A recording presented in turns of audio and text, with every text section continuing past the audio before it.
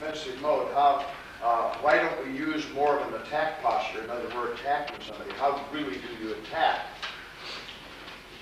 And this is actually an extremely philosophical point, but it's very easy to answer, but the answer is difficult to understand. There is no first attack in karate. It does not exist. Nothing. So unless you're within assault range of the person, the fight doesn't start. So there's what you call a closure theory in fighting. And that's that you move in and you close. So the systems like this, again, as I say, you have a ship moving around, the ship tries to position itself within range. When it's in range, the problem is keeping the guns here, training all the time, so when accidentally you come within range, the guns fire, boom. That's the principle of the technique. There's several things that have to be understood. There's reasons that when you can't get in close, and there's reasons why you can't keep the guns aimed, and there's reasons why the guns can't shoot at a moment's notice. There's reasons for that. The first reason is a disconnection of the body. When I'm moving in, the hands are out here, the hands are back here, you don't have control of your hands. So anything that provides absolute control of the hands enables the position of the weapons. The second thing is that if the feet and ankles aren't correct, you depend on the other person to come to you. So the leg, knee, and hip actions and the waist actions allow you to attack people. For example, I'm standing here, he's over here in this case, and he's just standing right here. And if I'm going to attack him, and I attack him hard, and when do you feel uncomfortable? If he's a really good karate guy, he has to move to punch me. But on the other hand, if he's a really good karate guy, he can punch me without moving, can't he? Because he has a full area of weapons here available to him, and if he has to use this fist, then he has to turn and face me. If he's going to use this hand in this kind of an action, then he does not. In other words, at this point, if he can poke me in the eye, it doesn't. So a lot of the position, thank you, of the body in chasing somebody down depends upon the flexibility of your waist and the ability of your hips to move. So in chasing somebody down, without a doubt, those people that are most flexible and have more control of their knee-hip connections and their feet can be sure. Like I used to chase people down, and I never punched anybody. I can remember really well. But I can guarantee you that you, no matter how good your skill was, would not escape my side kick. Because no matter where you were, my kick would find its way to your face, and that was it. I kicked everybody in the head constantly, and nobody could avoid it. Even the very best fighters couldn't avoid it. Because I could start to say, I could be chasing you, and you could be running this way. My side kick would actually turn around about 360 degrees and land on your head. And you couldn't avoid it. It's like I have a broom, and I stick you with a broom, I'm chasing you. And whenever you move, the point of the broom wraps around and gets you. That's that kind of technique. So there's a certain kind of flexibility, hips and waist are necessary, morning, Jen, to indicate this complete kind of action. So first place, the ability to close is of critical value. The ability to keep to twist the waist and move the waist so that the weapons are in position when you're moving, the other person turns the weapons or can turn with it. Like the new modern tanks, the gun swings this way. Think what would happen if a tank, they had to turn the whole tank to shoot the gun. The gun, the turret moves, and the tank is still going. See, it's that kind of thing. You have to have that. And then thirdly, the reflexive coordination between the body position and the weapon has to be there. And the reflexive coordination is destroyed by tension of maintaining hands and by tension of the pull here. This destroys that. So, like the Kwanmukan forms is an exercise of mobility. It's an exercise in movement of the body. It's an exercise of the trigger response of the weapons to the body, mobility. Now, all that being said, we have the quick drills of punching. And we have the ultimate drill for sparring, which you do quite often, don't you? Don't you? What is the best drill for sparring? Yes. Sparring. Sparring. Of course. So sparring can't be taught any way but sparring. And the problems that present themselves in sparring are just a pretty set of problems. So you have to resolve a certain group of problems at the base level. And then you have to do some mat kicking at the base level for extension for kicks. And then it's in the combination of two brings the fight again.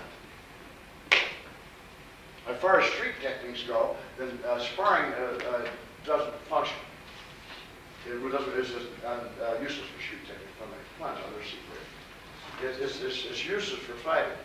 So in that sense, the form is designed to do certain things, not and it inclusive, but there's a serious fighting techniques, killing techniques. But for the kumite generally, there's no way to train for kumite except kumite. You can train all the facets of kumite, such as kicking the mats, and such as ippon, where the back and forth, and for the drills that we have, the combination, you can put all the facets, but for you cannot assemble them unless you assemble them.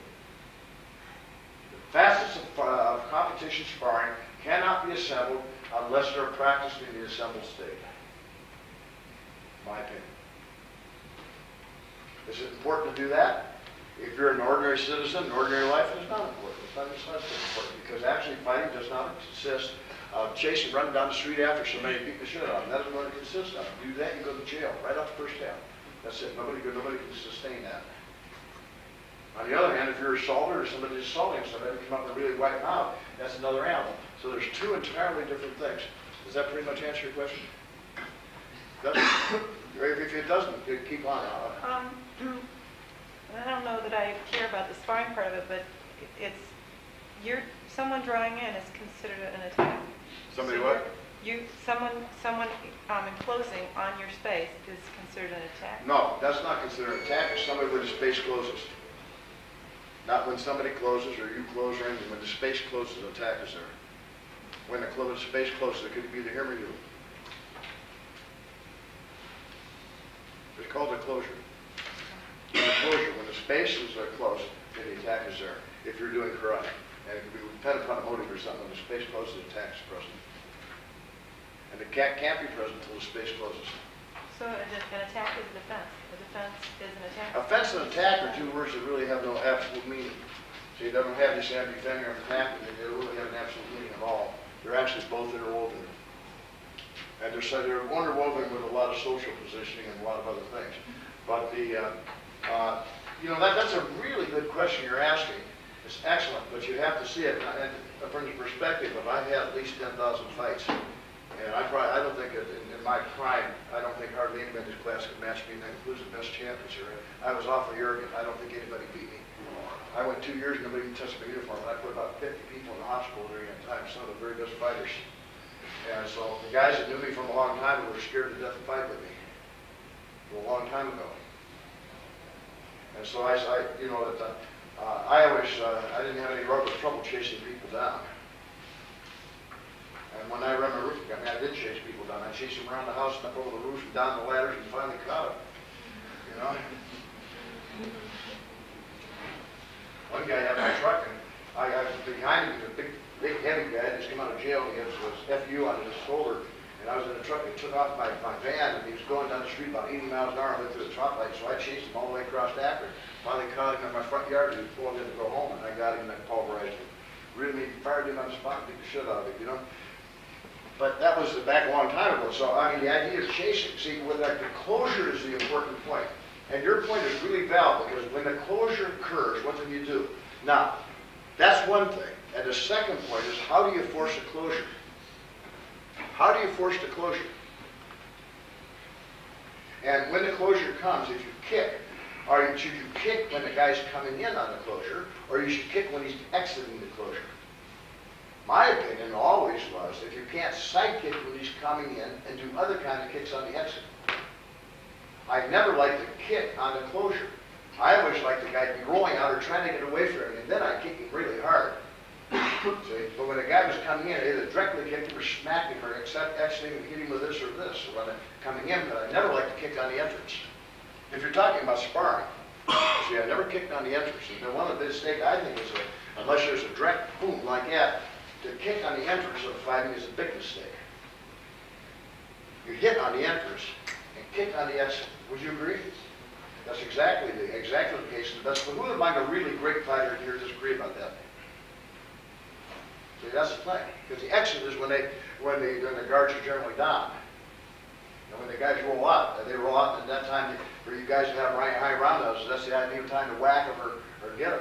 That's when the balance is retreating, and the retreating balance is easy. So it's the case of a closure. And I've written a lot about that. I established what they call the law of random closures, and we put that up. We deal a lot with it in tactical fighting. And we deal with that a lot. But in this form, what we're doing is corrective measures so that you can, as yourself, present yourself as a complete body that's capable of doing anything, either moving or whatever. And there's so many restrictions to the movement. For example, if we were going to here, dealing with that, and this is sort of my topic for the day, so I am. I'm happy to have you bring that up because I was going to do it anyway. That's why I've been making notes of before you asked me. So you're right in line with what I was thinking about here. Okay. So in a closure situation or a fighting situation, what do you consider the primary? We'll have 10 on everything today. So this is what we're going to teach now. And we have 10 things. What do you consider the primary? We'll use from the aspect of fighting. Okay. What do you consider the number one error on closures? Yes. Closure means when you come together. We'll say when there's a possibility of attack. We know we create the possibility of attack, utilize the possibility of attack, destroy the possibility for an attack. Isn't that true? We either incite the attack, null the attack, create the attack ourselves, or let the other guy create it. That's not much else you can do. Isn't that true? No. Maybe you can say the other guy can null it too, but we have 5. Bob's sure. And Richter's the sheriff here. There's a sheriff there and one over here. So if you were going to, what do you consider the number one error in a fighter as far as closures go? What's the number one problem that the people in creating the closure? Number one, body snag, if you will. I'll give you a body snag to show you what I'm talking about. The guy's legs in the cast. That doesn't work too well, right? Or your head's in the cast, because some people have anyway. Yes? Flinch in the eye. What? Flinch of the eye. What? The flinch of the eyes. Yeah, flinching.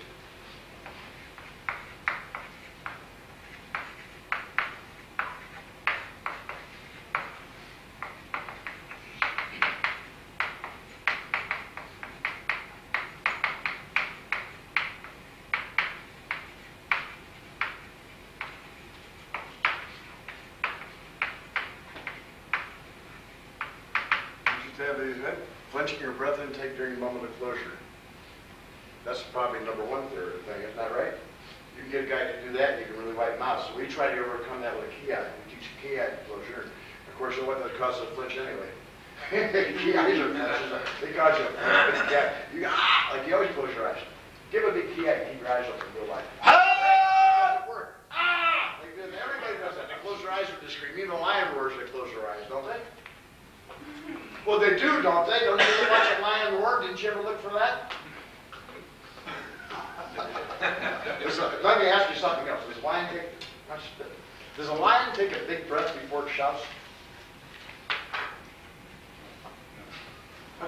You did. I mean, just the fact that you have to take a big breath before you decide to breathe out is a problem. What?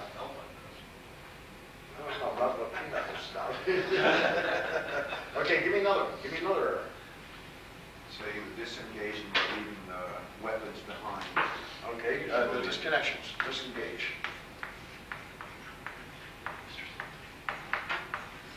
And I'll put another one down to weight on your heels.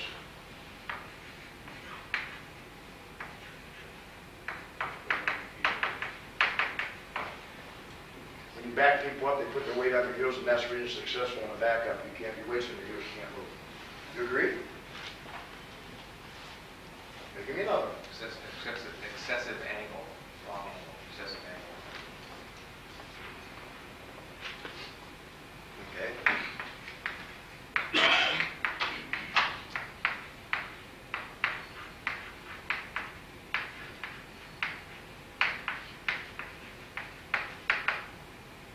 Driving right to the wrong place. That's what you're saying. Same thing. Yeah, same thing. The wrong foot movement for the range or the distance. Wrong. Causing over the skin. One step back.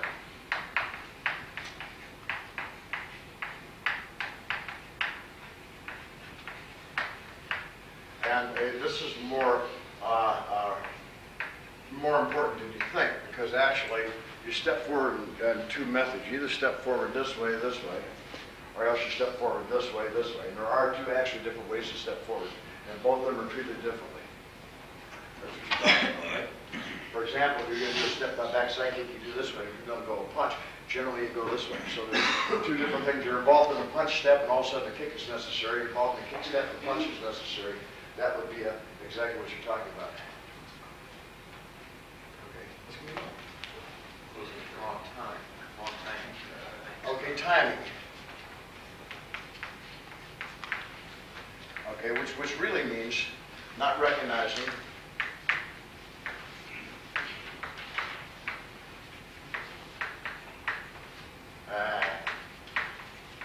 your position.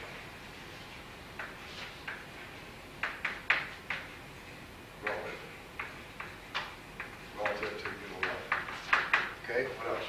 I guess both 5 and 6 together maybe would be distancing. What? Distancing. Yeah, it's definitely. This is space-time and interval. It is actually just a little different than each, but it's actually just a demise portion. What else? I'll put another one down here. Wrong choice of weapon. A wrong weapon, right?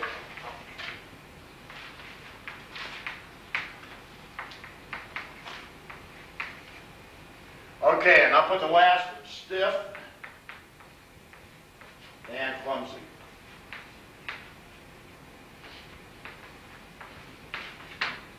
Okay, now anybody that's stiff and clumsy can't fight, you know that. Right?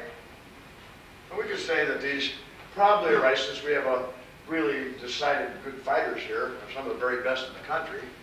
And I think John Weinberger was world champion, #1 heavyweight on the team. David Ames was the thing. Bob Saul here at Lance is a world games, one of the best fighters the country's ever produced. Dumphy is 7th in the world in competition. So we have some of the really best fighters here that ever the country's ever produced formally with formal wins. And you're 5th in the nation. And so look at this thing. So we do a good Carol, but see, these are accurate. Now, let's go to the Kwanmukan. The Kwanmukan form. Which one of these does the Kwanmukan not address?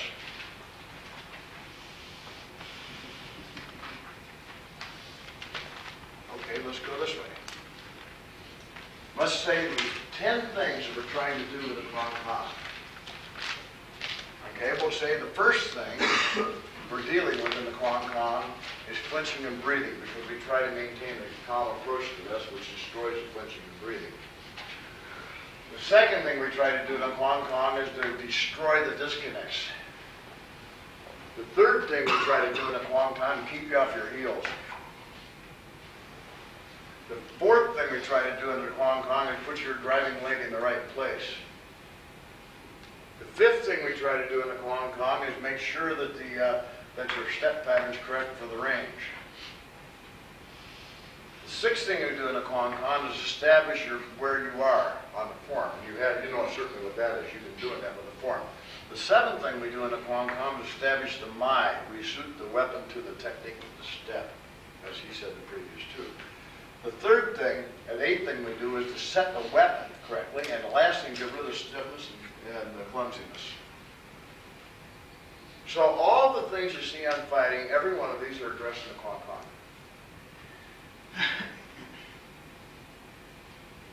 Does that make the point, Sherry?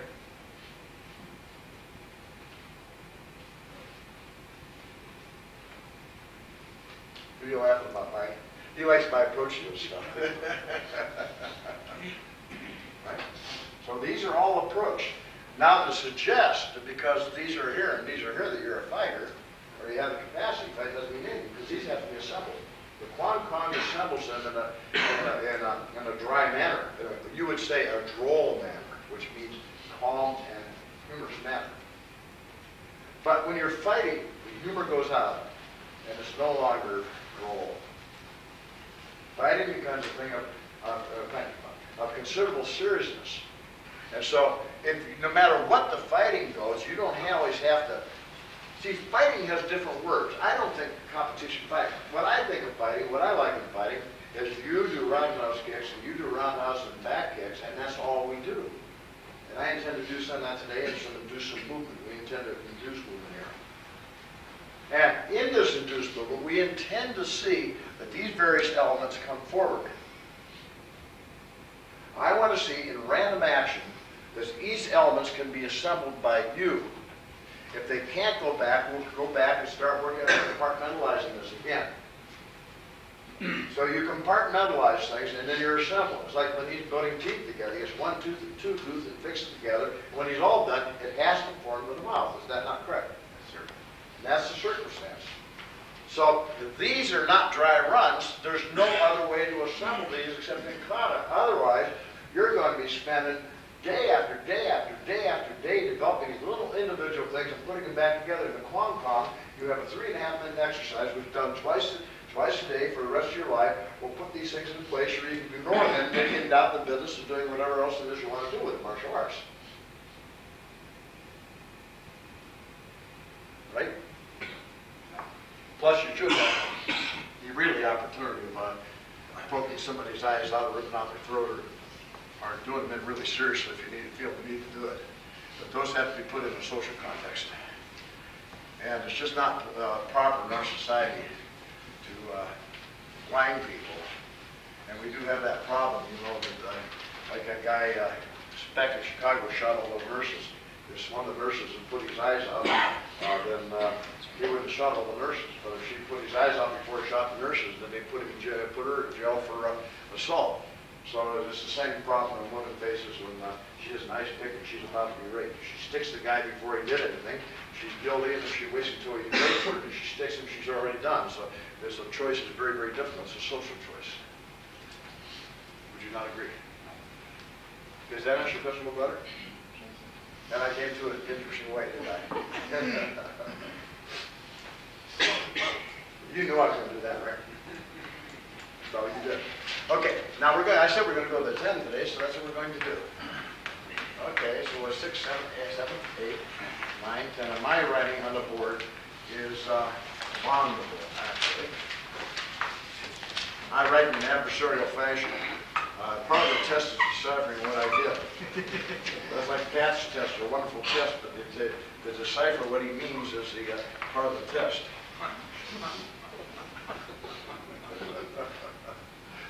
It's true. So who writes well on the board? Who's a good board writer? Who writes most on the board? Since Hamilton, you're chosen. You're the board writer. Okay. I can write actually. Now, this is good and bad, okay?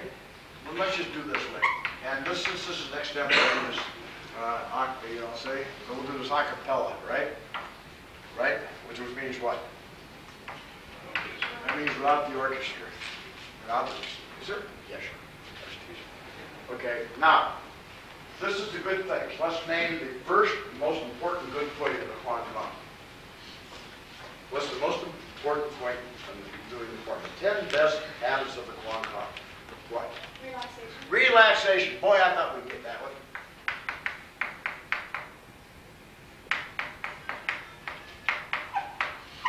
Now, these should be memorized, and we can sort these out. I didn't do this yet, and so I'm doing it with you here. The second most important point in the Kwanmukan would be what? Naturalness. Naturalness. Okay.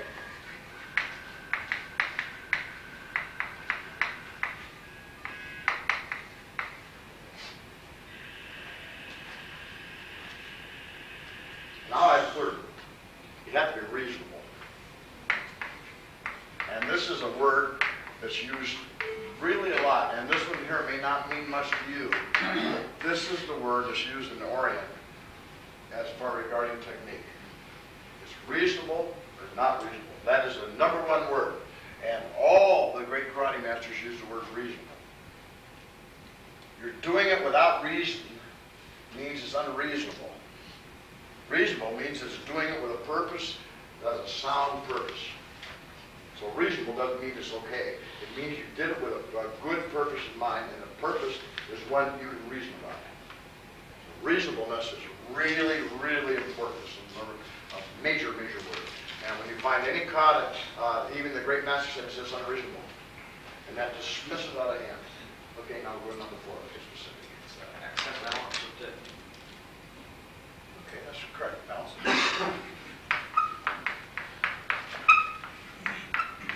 Now remember, these aren't ordered, these are 10 of these.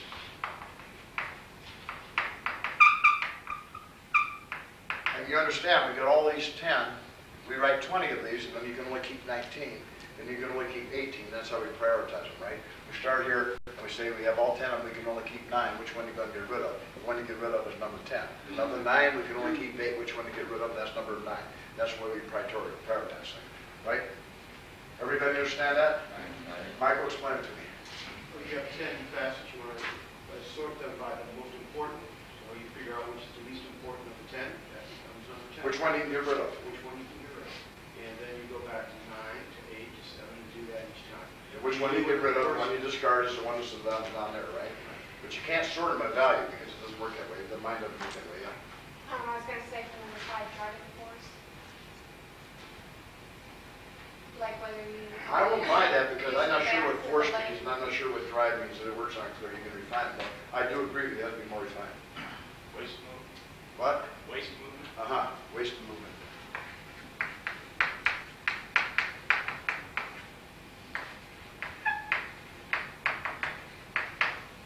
This is succinctness, is actually what you mean. You mean having movements, yeah, right. Congruity. What? Congruity. Congruity, who said that? I did. Yeah, congruity is exactly it. Define it more, because that word has so many meanings. Balance, harmony, and naturalness, which takes... Harmonious action. The one.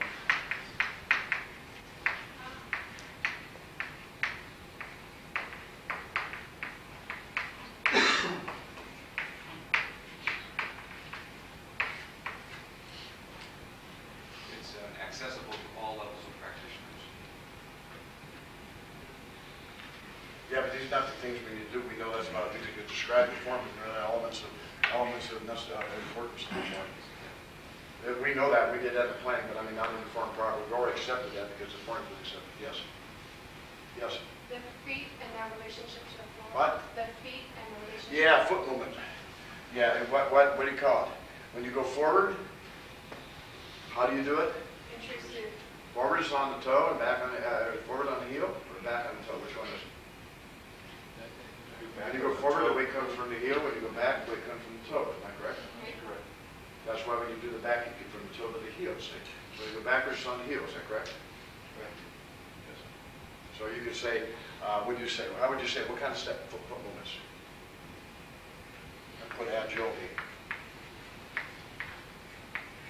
Is that how you spell agile? A-G-I-L-I-T-Y. What? A-G-I-L-I-T-Y. Well, I just want agile. That's correct.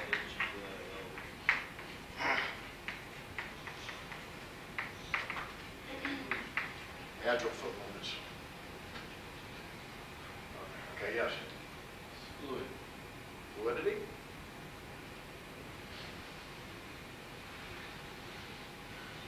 Can we use the word circularity? Okay, I'll do the same.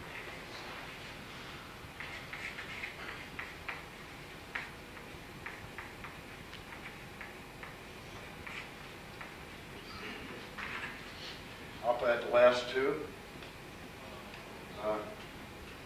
No, undo. I say, we don't want to put no in here. These are good things to do. Fluidity and agitation. And we'll put waist movement. Over there. No, it's okay. What? And hand formation. How about free? No, I don't have that in here. No. Okay.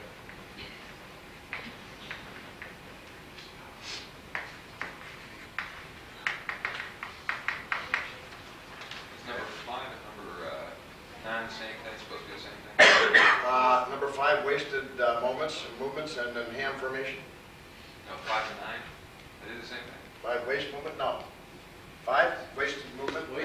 Wasted, not wasted movement. I mean, like unnecessary movement. Oh. This is no unnecessary movement. That's what I thought you meant. The wasted movements, useless So you movements. want to say that, say that Okay. all movements are useful? Okay.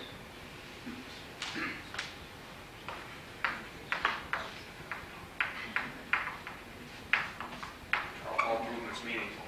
All movements meaningful.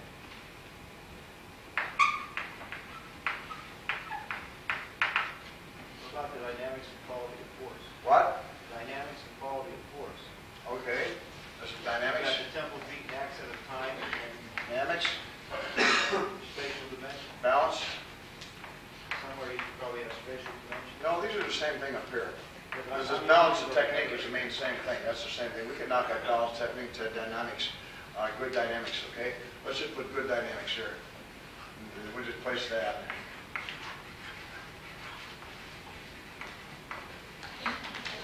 Okay.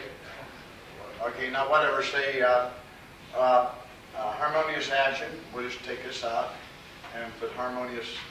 Harmonious. Force through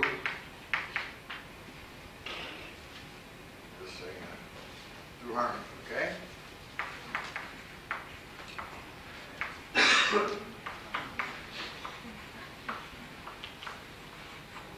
Okay. What else, Pat? What do we have? Well, I use the spatial dimensions. Well, the spatial dimension is we have spatial. Well, this is actually spatial dimension here. This is the agile foot movement. This is actually you're talking about it. Is your movement movement.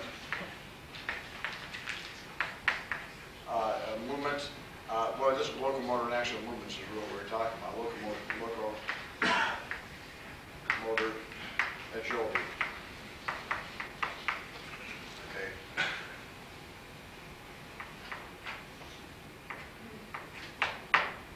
Agility. How do we look at that again? I always type and I always have to reflection on that. Okay, locomotor agility. Yes. The fact that we're moving in every direction, applying technique in very... Well, that's pretty much locomotive agility. Okay, fluidity and circularity, and waist movements and hand formation, and good dynamics and reasonableness and naturalness. Of course, these two can be combined, actually. But they're not really. These two are probably the same thing. Okay, now let's talk about the 10 worst habits. The 10 things that we're good, these are the desirables, these are the bad. Name the worst thing you can possibly do in the form. Yes? Incorrect breathing. Okay.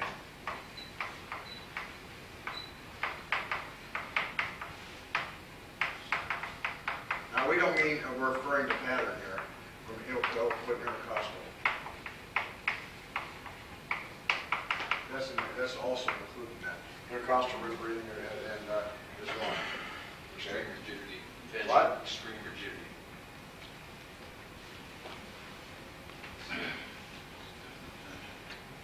Okay, let's just make it real exact.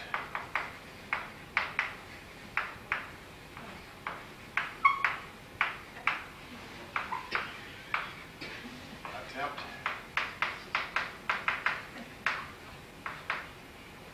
at power by locking.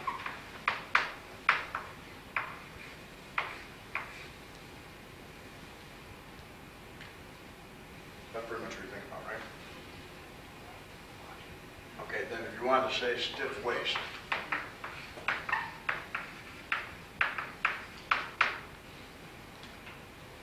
What's that? Too much snap. What? Too much snap. Zap? Snap. Snap. No, we use that, that's true, but we'll conclude that under locking over here.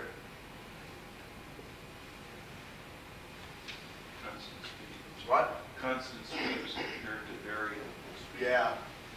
Okay, well, we could say that. No dynamic.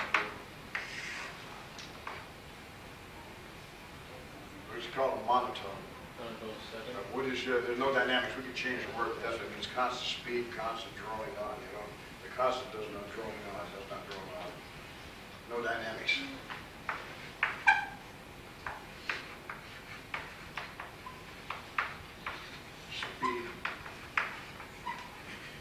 Speed. Dimension.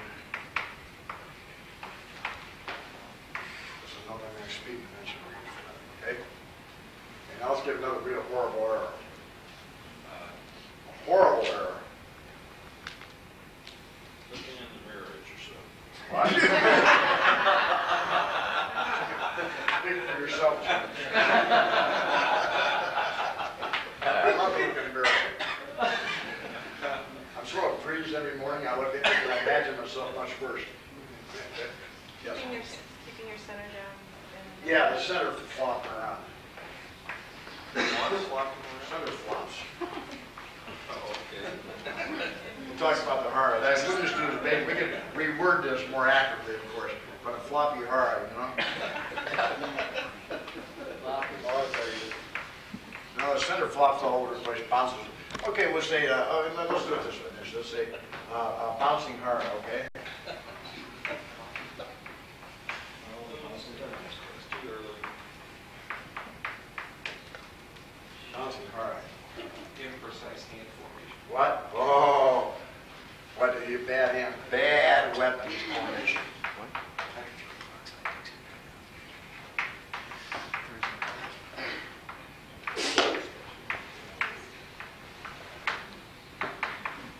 And then I'm going to put one here of my own.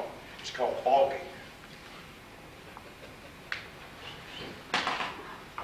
You know what that is when you do a form. It's balking. You hang up on the form. You get on the form, and when you're supposed to move, you stop. You're supposed to stop, you move. And it's balking, and then equivalent, I'll put agitation. That's equally bad. Most include that in one area for balking or agitation. That's in the form.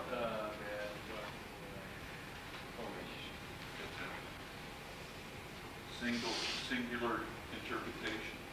Yeah, singular interpretation is really bad, but I sort of wanted to put that over here with the reasonable. There's the good things. It's having these are pretty much really negative factors, like we're just seeing the running form. That's actually correct. It's correct. Okay, give me another. Yeah.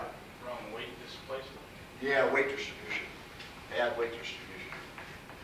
Yeah. I thought somebody was going to say stances, and I was waiting because then I was going to say bad weight distribution.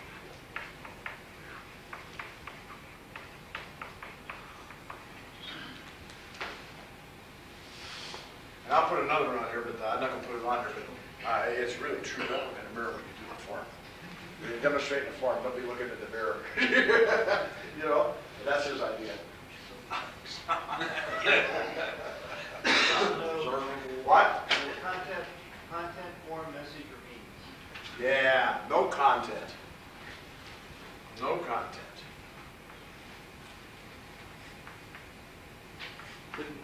Couldn't no content fit under the same category as monotone? Because when you're No. doing monotone, No, it there doesn't. is no content. That means that no content means you can't read the bukkei. With monotone, would you be able to read bukkei though? Yes, you could, because the dynamics are the same. You can go through the form. 1, 2, 3, 1, 2, 3. No dynamics in God. Monotone's been at a flat level. Dynamics. So that would say that's pretty much covering 10 really good points and 10 really bad points. And those could be refined to be much more exact and reordered. Of course, we do know that, right? Those can be refined and reordered. But nonetheless, you see, these are covered by this. Now, let's go back to the fighting. Just go back to fighting, and the really absolute sparring on the floor. Relaxation is a critical point. Reasonableness is critical. Naturalness in fighting and breathing is natural fighting. Is that correct? Reasonableness is important in fighting. Is that correct? And dynamics are also important because the dynamics include in fighting faking and actually making a motion. Faking and making a motion sets up another motion. So sometimes it's a fake, and sometimes an actual motion causing a reaction which causes another motion. Like if you kick the guy in the groin, he drops his hand and punches him in the face. Kicking the groin is not a fake, but it brings the hands down. So that's also falls under reasonableness. Talk about dynamics. All movements have purposes in fighting. Even the ones you're not doing. Force through the harmony, locomotor agility, validity and circularity, waist movement, and hand formation. These are all critical to sparring, aren't they? Now these destroy sparring. Incorrect breathing, tension in the shoulders, attempt at a power by locking. Of course, that's terrible for fighting. There's a lot of people do that. Stiff waist doesn't work. Monotone in fighting, it enables you can't set anything up with monotone fighting. Bouncy hara, that really doesn't work either. That's not too much. We do too much of this, by the way. There's way too much of this. Instead of, we're bouncing like this, instead of bouncing to set things up, we're bouncing for the sake of bouncing. Boy, that's no good. This has gone to an extreme. This has to stop. Bad weapon formation. This stuff is balking and agitation. I'm not sure that this is so bad for fighting. And bad weight distribution is, I'm not sure this is complete. Maybe the beans are. Maybe these two don't apply so much to sparring. Right? I'd say one thing. I'd replace this with dull eyes, sharp eyes. Sparring, you have to have experience. Lack of experience is definitely a flaw in sparring. It's just simple as if you don't fight, you can't fight. That's all. Don't believe, don't think you can, you can't. That's all there's to it. And not that it's important to fight. See, I'm not arguing about the importance. A lot of people go through their lives in karate, you never fight, but they're willing to kill you if they want to, because I know guys are tough and guys that like to fight. They're not always the same type of thing, you know. But you really have to realize that. So these are essentially the things you should be looking for to do the kata. Now, as an all kata, what you really do is list the good and bad, and then you ask, you say you have a bunch of masters of you, which one of these am I doing the most? You come up with a printed list, you say, well, you circle the one I do the worst. And the guy says, well, this is the one. So you proceed to get rid of that one as much as you can. Then you come up and give a list again and say, which of these 9 am I doing badly? And the guy says, these, most. And then you get rid of that one. And you keep reducing it until the list reduces down to 2 or 3 and you're kata champ. To try to do the kata better without understanding what better means is it doesn't work.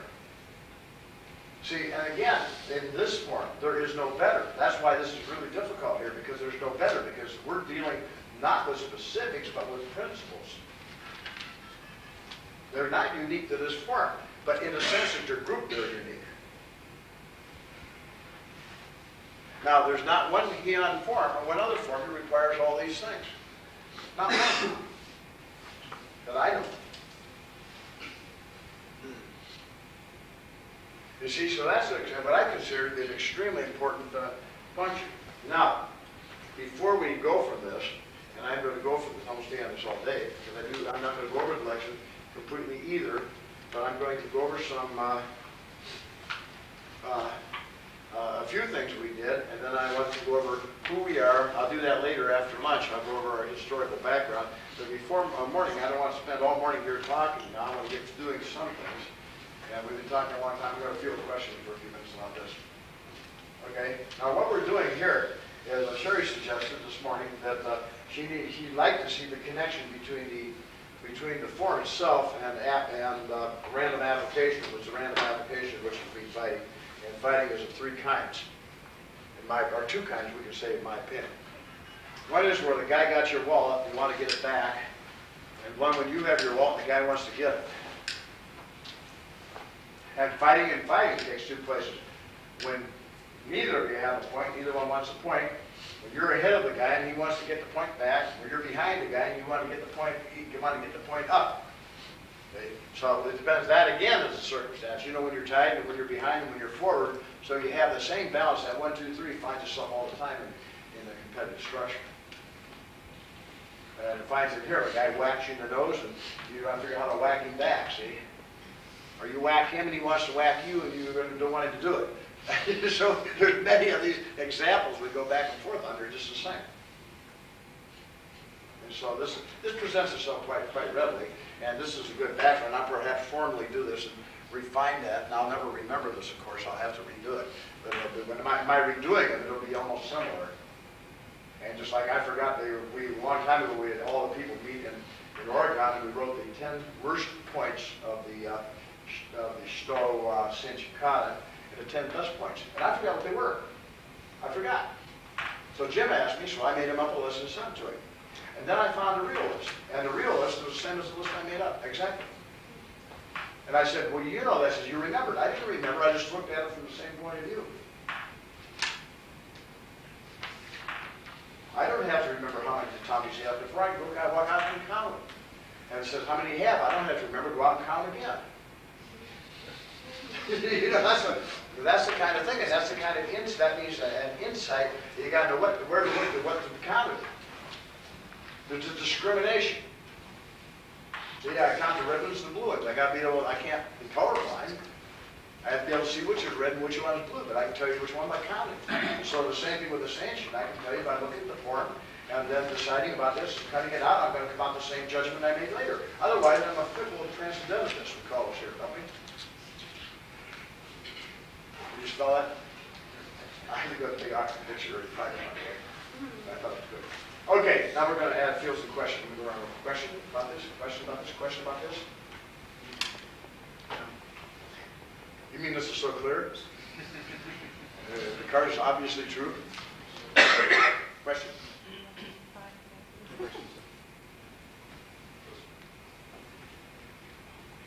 Yeah, I got a question on it. You stated that it's not good to kick someone when they're attacked. No, I said that there's stopping kicks. There's a direct kick counter. There's stopping kicks you can use, but you don't use it as, like if the guy's coming in, it's a direct stopping kick, that's okay. But the general, like for example, a kick that's not a direct stopping kick is a motion. A motion to the head is not a stopping kick. And the guys coming in to do a motion to the head are really non-functional.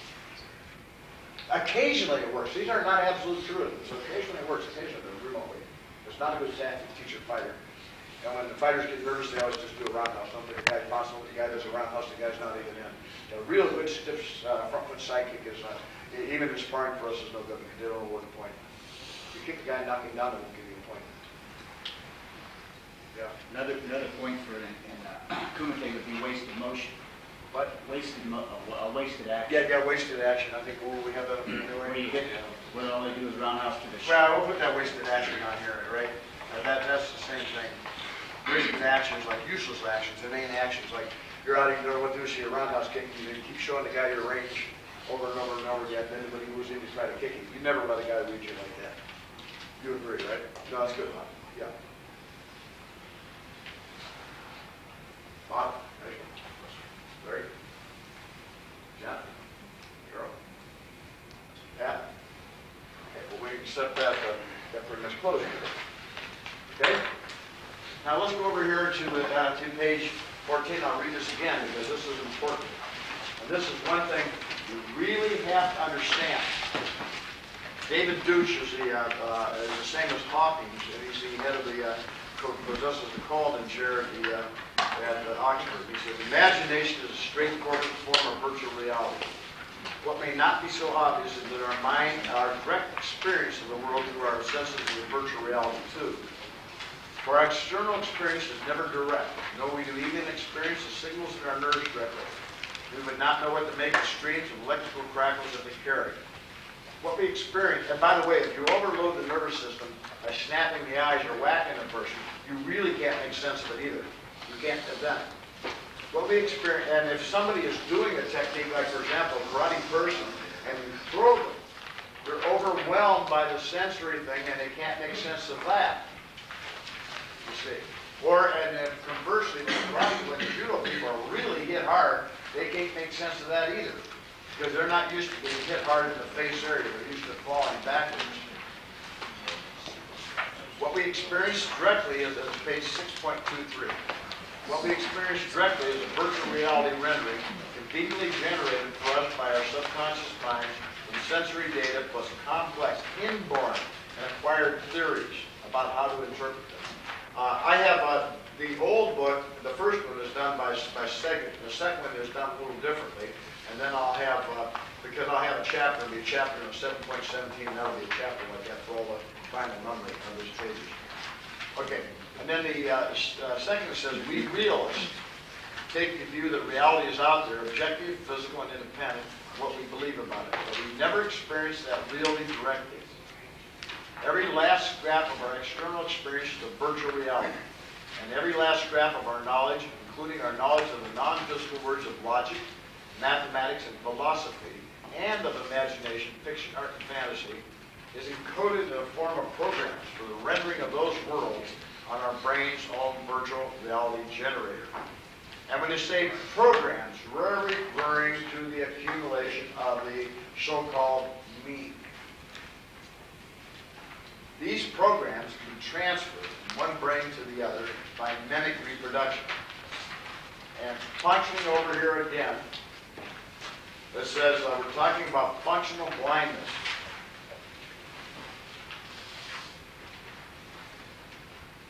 Instilling your own functional literacy in students is a form of censorship, and grouping of students by perceived ability is a form of discrimination. Now, by perceived ability means that you're saying those people that are flexible and not flexible, those people that can fight and cannot fight. You're saying that those people have power and those people that do not have power.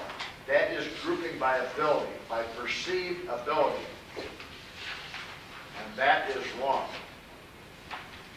And as you say, but the teachers rarely reach conclusions that generate ill will with the people that pay. The natural consequence is those people who control the organizations are those people who can get the most money. The existence of such organizations often depend upon those teachers, and the subsequent standards set can be said to have been formed by the student body.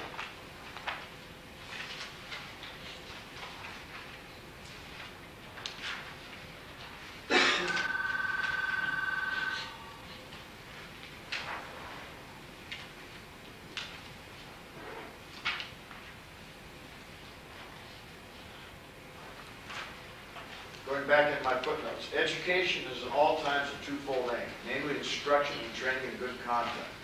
The concept of good conduct varies in the political institutions and social traditions of community. In the Middle Ages, when there was a hierarchical organization proceeding from the serf by gradual stages up to God, the chief virtue was obedience. Children were taught to obey their parents and to reverence their social superiors, to feel awe in the presence of the priest, and submission in the presence of the Lord of the manor. And we sometimes do exactly the same thing. When it is sought to produce a certain kind of behavior in a child or animal, there are two different techniques. We may, on the one hand, by means of rewards and punishment, cause a child or animal to perform or abstain from such certain precise acts, or we may, on the other hand, seek to produce in the child or animal such emotions as will lead, on the whole, to the acts of the kind desired. That's real clear. We can punish people and conform to acts, or we can create emotions that cause acts desired. So we can have a punishment or a rising emotions. They're not the carrot and stick. There's two different kinds here. By a suitable distribution of rewards and punishment, it is possible to control a very large part of overt behavior. Usually, the only form of reward or punishment required will be praise or blame. By this method, boys who are naturally timid can acquire physical courage, and children who are sensitive to pain can be taught stoical endurance. Good manners, if not imposed earlier, can be learned in adolescence by means of no worse punishment than contemptuous lifting of an eyebrow. What is called good form is acquired by almost all who are exposed to it, merely from the fear of bad opinion incurred by infringing upon it. Those who have been taught from an early age to fear the displeasure of their group as the worst of misfortunes will die on the battlefield, in a war of which they understand nothing, rather than suffer the contempt of fools. The English public schools have carried this system to perfection, have largely sterilized intelligence by making it cringe before the herd. This is what's called by making a boy manly. As a social force, the behaviorist method of conditioning is therefore very powerful and very successful. It can and does cause men to act in ways quite different from those in which they would otherwise have acted, and is incapable of producing an impressive uniformity of overt behavior. Nevertheless, it has its limitations. And this is exactly what I'm talking about, as a student getting out there and doing his kata for score. The one with the highest score gets the highest grade and wins the medal. This is exactly what I'm talking about.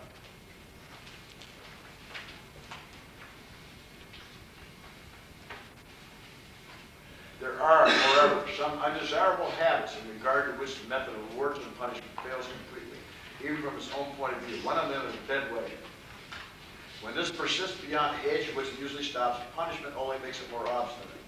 Though this fact has been known to psychologists, it's still unknown to most schoolmasters who for years on end punish boys having this habit without ever noticing the punishment does not produce reform. The cause of the habit in older boys is usually some deep-seated unconscious psychological disturbance. Actually, a little different now, which must be brought to the surface before a cue can be effective. Now, in karate, we have a similar type of thing. You have to bring the habit to the surface. And when it's at the surface, only then can you correct it. As long as it remains deep-seated and unconscious, you have no ability to deal with it.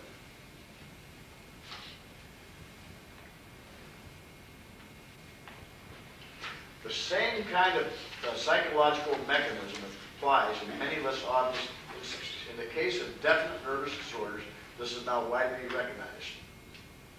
Kleptomania, for example, is not uncommon in children, and unlike ordinary thieving, it cannot be cured by punishment. But we all suffer to a greater or less degree from nervous disorders having an emotional origin. And man is called sane when he is as sane as the disorder as the average of his contemporaries. But in the average man, many of his mechanisms which determine his opinions and actions are quite fantastic.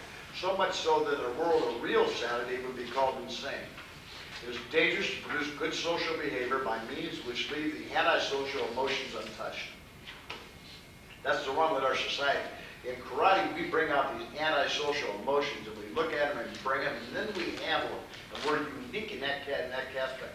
So long as these emotions, while persisting, are denied all outlet, they will grow stronger and stronger, leading to impulses of cruelty, which will at last become irresistible. In the man of weak will, these impulses may break out in crying or in some form of behavior to which social penalties are attached. In the man of strong will, they may take an even more undesirable form. He may be a tyrant in the home, ruthless in business, bellicose in public, persecuting in a social minority. For all these qualities, other men with similar defects of character will admire him. He will die universally respected after having spread hatred and misery over a city, a nation, or an epoch according to his ability and opportunities. Correct behavior combined with bad emotions is not enough, therefore, to make a man's contribution to happiness in mankind.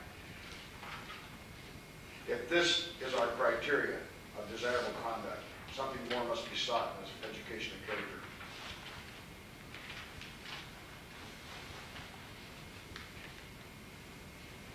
This is directly and absolutely talking about the development of the karate instructor and development of the student. And so the idea of punishment, which we have all the time, you're sparring with somebody and the guy doesn't defend, you kick him in the ribs, so he lets you bring his hands down. That's punishment, directly and absolutely.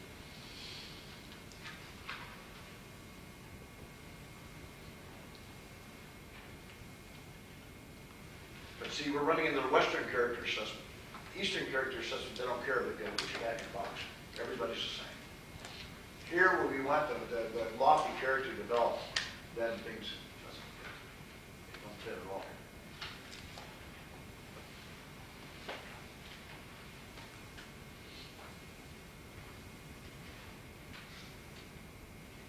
Okay, now talking about Wells again, going back from Yale. And I would, this is the last of my, this is the last of what's been going on here. No, it's the last one. But these are important issues. See, this is way beyond the taking and punching. How do we induce these things? You know, in dealing with law enforcement, this is the #1 problem in the country today. How do you deal with this mind that's going to run this stuff too? There are 3 methods by which we can induce irrelevance. Irrelevance. We're talking about irrelevant things, right? First is to adhere to an obsolete verbal value system while adopting new behaviors, such as a traditional Japanese karate in the modern world of competitive sports and television and everything else. By doing that, we induce irrelevance. Adhere to obsolete behavioral norms while professing new values, which we have here, right? Such as character, stuff like that. And devise a compromising conflict between necessary behavior and converted values. All 3 are maladaptive in their own ways, but the compromise conflict condition is by far more common than the 2 extremes, as it disperses stress over both fields. The first method is the English method of clinging to tradition while moving towards resolution of real problems. The history of the House of Lords is an admirable example of a traditional system retaining its tradition of little else when common tends to reality. The second method is that of the phony liberal who agrees that change is necessary but never gets around to it. A folksy example would be the American who in the 1960s agreed that schools would have to be integrated someday. The third method is one of virtuous pragmatism. One adopts as necessary and makes it appear to be ideal. An example of this process is found in the optimist who tries to convince himself and anyone else who will listen that necessary to right on. This is the best of all worlds possible at this moment, and current behavior is a realization of historic tradition and religious morality. All three methods reduce dissonance by distorting information, by denying reality or inventing fantasy. This distortion is the mechanism. It sort of strikes me that we have the mechanism of distortion. It really does. And we take a normal thing, and we actually say what we want it to mean. And we go ahead and we give these big, long lectures, and we're using the words. Now, I'm going to give you 5 minutes here, will you please? And incense. Can I read this in 5 minutes? No, we'll do this later, this thing here. But what I want to do, I really want to go through this idea that we're distorting fundamental ideas. You use Japanese words and character, you use these things, and there's distortion of concept. This way, there's no distortion of concept. We're not distorting things. What we really want to do is move and move really according to the circumstance with no fundamental things. The human being, when they try to think, lays down a whole series of barriers to the thought. Self-imposed barriers and self-imposed snags are horrible. Okay? When you learn to walk, you try to get rid of those things, so why put them back? Because you have a stylized opinion of what you want to do. So let's just say we move naturally, freely, and respond to the situation without any barriers. The second thing here is the bad thing, is to impose barriers. Tension, there's not a thing in here that's not self-imposed. So we need to unify this stuff, and how do we unify this stuff? We have to inculcate it. It's like I speak, as I said before, acronym, with an acronym accent. I couldn't teach it to you. I don't know what it is, but if you're with me long enough, you'll pick it up. And that's called inculcation, learning by osmosis. And I think the modern word is not inculcation, it's internalization. It's the more where you internalize the values. So you can internalize the values by certain methods. In the old days, the Masonic rituals were an internalization of values. And then it was learning how to say 7 years ago, it was an internalization of values. But we've got away from that where we can't internalize values because the argument has been, which values? Okay, which values? In the martial arts, that's very clear for us, isn't it? No, because the guy's a champion, karate champion, world champion, kata, kumite, they're not even the same thing. They might as well be two entirely different sports. They're not the same thing, are they? They were. Because remember, the kata was the rules and pattern that were used to transmit information. It was not a competitive sport. Kata was the rules and pattern which you transmit information. Application of the information was called fighting. Now you can fight with ideas, or you can fight with appearances and concepts. Many ways to fight. You can fight financially, you can fight whatever, but you have. But the fighting needs a conflict. And a winning fight needs to resolve the conflict, such as Budo. You cut the guy's head off, very simply win the argument. But resolving the conflict is the important point. And if you walk away feeling mad, nervous, and upset, and you're pissed off about it for a long time, then you've lost even if you won. That's the argument of Buddhism, the idea of attachment. So the idea to win the conflict is walk away with a clear mind thinking you did your very best and go on and do something else. But this unification of things is critical. So the patterns were the set of the unification, but they were never designed to be the struggle itself. The kata is an inculcation mechanism. It is not the struggle itself. The struggle is another area. But if all you do is struggle, you never set the values in place. And so what I'm saying is that normal kata does not set the values in place. All it is a ritualized sport. And on this, I'm sustained by every major karate master that I've known. From Higyana to Kagi, and Kemamabuni, and all these people, they all agree. Everybody agrees. we escape it, though? Because the problems aren't held at the top, they're held at the bottom. And I know why. The guys at the top one time practiced karate, the guys at the bottom don't. They associate with the karate master and they call that practice. Now, I was really pleased yesterday that I saw everybody on the floor training. Everybody. No matter what they were, the FBI, the PhDs in this, the doctors in this, the dentists, the lawyers, everybody was on it. I don't know what lawyer, we don't have any lawyers, but hopefully we have a guy. Everybody was on the floor training. Training and training and training. You know, that's unique to our operation. We train. But we train under principles. And hopefully we know what those principles are. And the principles are a name, a feet, are meaningless. We strike them through, put them through the peripheral basket. We don't throw them away, we throw them in the peripheral basket. And then when we go someplace where somebody wants to learn something peripheral, we bring out the peripheral basket and teach that stuff, right? Isn't that true? Don't throw away your garbage, somebody may want to eat it.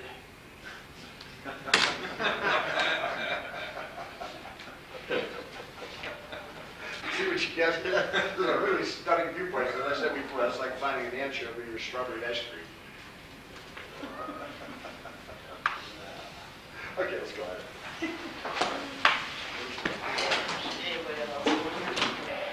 Stand up. Kick. Kick. Yeah. Ready? One. Go. Two. Hey. Hey. Turn. Drive. Back. Ready? Go. One. Good. Turn. Step. Hey. Turn. Jump. Ready? One. Kick. Two. Slide. Turn. One. Two. Three. Turn. Hit. You ready? Kicking. One. Two. Big ass. 2, 3. Down. Ready? One. Back. Two. Turn and we're serving it up, right? Three. Round up. 4. Turn. Hit. 5. Drop. Stand up. Turn. Push. Then and lift it. 2. Hands up here. Ready? 1, 2. And up. Down. Ahead. Okay. 1, 2. Kick and turn. And around. This time quickly. 1, 2, 3. Up. Hey! Up and over. 2. Turn. 1, 2. Kick. Okay, reach. 1, 2, and down. Ready? 1, over, under. 1, rocking. 2, 3, 1, back. 2, 3. Back to 1, this one, 2. 2. 1, 2, 1, 2. Okay, go, kick. Step and drive. And back. 1, 40 hands. 1, 2, hey! Up. Ready? 1, 2, 2 down. 1, 2, 3, kick. Turn. Turn pseudo. 1, 2. Okay. Forward and draw. Pseudo turn. Drop down. This way. 1, 2, 3. 1, 2, 3. 1, 2. And pull back. Curl. Down. Hit. Up. Okay, this way. 1. Elbow. 2. Back this way. 1. Hey! Up. Again, big roll. All the way to the floor on the last punch. On the last punch, we'll be to the floor. Yeah. By the nature of the thing, the muscles that won't supposed to work quit working. And the motion is supposed to move. And the motion became really natural. The breathing, rather than becoming really abnormal, after time just flattened out, became really natural breathing.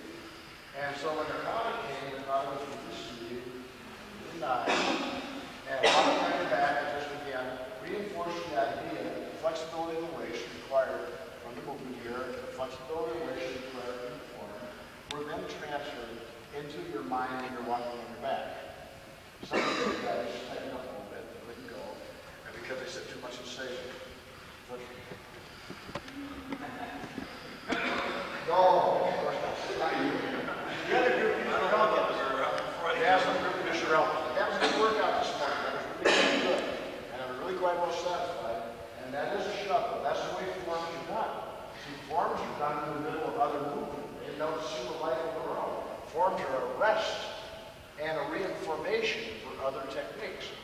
Now, you guys, I congratulate you. You have a lot of people here who have one thing wrong or another, and yet you're older people and younger people, yet you're all out here together on the floor.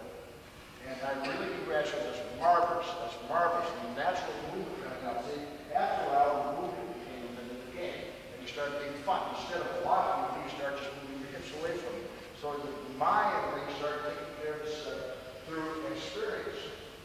But to translate this experience into something more exponential is a problem. As we were talking earlier about Darwin's theory of evolution, which many people agree with and don't. But the statement fundamentally is that every species is dependent upon the prior species. Maybe right from the prior species. And that's all it says. So we can say here for yourself that every action derives from a prior action. And in that sense, as instructors, it's extremely important to be able to link those so that we have some kind of meaning. Otherwise, we think of nonsense. But here, the movement was experienced. The movement, the same movement of that type of fighting, translated into the form and back into fighting. So the actions were started helping each other, interweaving. And that interweaving the concept, and when it comes interwoven with the social processes, becomes the hallmark of crime. That's the whole idea of what we're doing. Now, we will 5 minutes after 12, and we will eat lunch and try to return about 1 or 2 after. Please just stand up. Thing like this together and do all the work required for this in a really elaborate fashion and not have the support for the presentations. And I'm very, very, very unhappy about that. On the other hand, I'm delighted you're here and we are doing a good job. But it has to be spent more widely. And next time, I will be much more certain that the people are called. This time, I left everything up to the Shihan. Everything. I did not notify anybody except by mail, and not many mails, so the Shihan are supposed to do it. And if Shihan don't do it, then who's to do it? Right? That's the case. So you know I'm saying correct, you know it's right, no more needs to be said, but a diligent way to do it is to have somebody call every black belt and get a reason why or why not. And then sign them up in advance and get them wherever we're going to have to be. There are legitimate reasons that people can't be here. And there's legitimate cases. And I know that to be true, and I'm not complaining about that. I'm not complaining about the support we do get, but I'm saying that you do not have control of your Shihan, of your sensei. And it would be enough of I'm not talking about black belts now. I'm talking about the sensei under the black belts. These guys gleefully, speaking with her, these guys gleefully go ahead and they sit in front of the students at testing times and start giving all kinds of directions about everything. And evidently they know about everything. I've listened to them, I snuck up behind them, I've listened to them give stories or actually counter to what I think. Talk absolutely against what I'm telling somebody. Matter of fact, I tell a student something and they turn right around and correct them with a great big smile on their face, without blinking an eye. So, historically, now, try to remember this. We have the Gashion, Conroe, the Gashion. Now this is not, there's different ways to spell this, and the spelling is not necessarily right here. I always have to look it up myself. But we can do it. It's really a Hikiona, but they put the Gashiona because this is a word like Shimabubu, Shimabukuru. This guy was an old man with a beard. How did he like this? He had a beard that came down like that. Okay? And he is a pretty major guy. And he was studied in China, and he came back, and this is maybe about the 19th century. And he had 3 or 4 major students. Miyagi was one. Another student over here was Toyama. Now this guy taught what you call the Wushan and Shaolin. 25.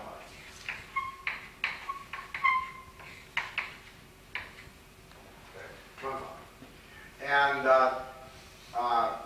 when he was giving a demonstration, they asked him what he was doing, He said, I'm doing the Wushan and Shaolin. This is one is, he said, well, it's the hard, strong. The other's quick, fast, or the hard, soft. And the guy said, oh, you're doing the two kinds of this in military, so you're doing the Goju. So he assists at that time, assumed his name is Goju. Of his group, you know the Yamaguchi. Uchiyami. Some others. And from this group also comes Mr. So. For Mr. So, in conjunction with over here, comes a fellow called Che. And Che is known as Masutatsu Emoyama, Masutatsu Oyama, from the Hibikushin guy. Now, this is Mr. So. Now, on this Mr. Toyama, he had several teachers as they were out in the day. He had, because you remember, you learned the kata from the guy who was the teachers. And one of his major teachers was Aku Atoshi. And Atoshi had a teacher who was named Mushi Matsumura. Sokan Matsumura. Sokan Matsumura. Who had a teacher called Tode. That's Chinese and Sakagawa. Who had a teacher called Kwangsheng Fu.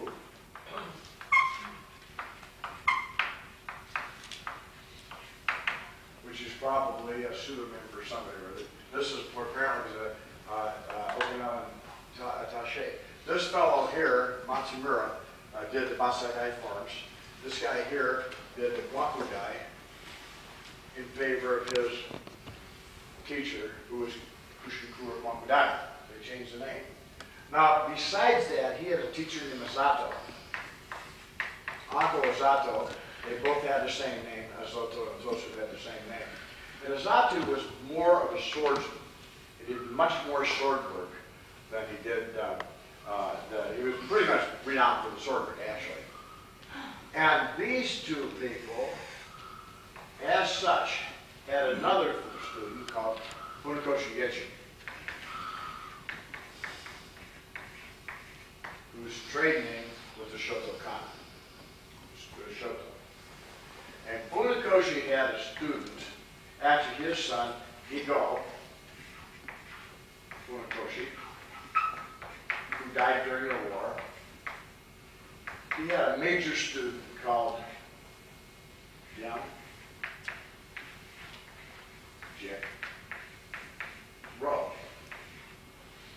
And Vyamjik Rose had a student here whose only teacher is Mr. Tanju Che. T.C. Che, Mr. Che. Mr. Che student. He just gave me a bawling out, told me that Mr. Rose said I was the best at the kata. He says, don't you ever forget. He says, you, no matter what inside, no matter what you're doing, he says, you know that one, that's a part of you, that's a part of what you do. He said, you were the best, never forget it. You can't escape it, it's buried in you. I thought, okay, tell me more, tell me more. I was just kind of happy about that. And then he was also the second teacher of Doju Kid.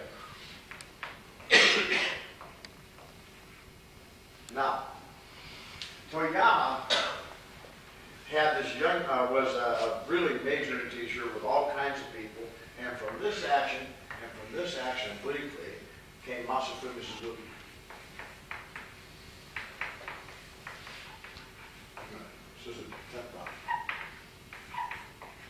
And under Suzuki's mentorship of Patrios,